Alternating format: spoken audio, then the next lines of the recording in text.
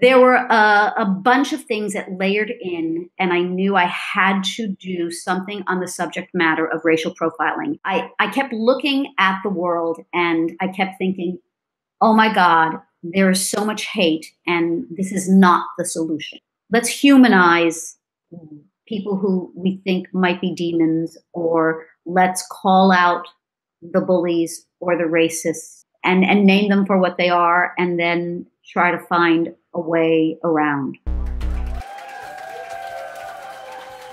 Hey guys, thanks for tuning in. Play It Forward is brought to you by Digipops TV, a community platform being built to put film and filmmaker recognition in the hands of filmmakers and fans like you.